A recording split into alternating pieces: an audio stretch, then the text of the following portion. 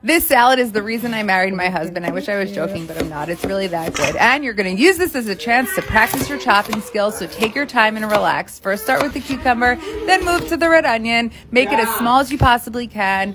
Use a tomato knife when you're chopping tomatoes. I promise it's going to make it so much easier. I also like to add black olives. You don't have to. They're Kalamata olives, actually. And the dressing is the juice of 2 lemons, olive oil, and salt. We finish this off in literally a minute. Look at that chop.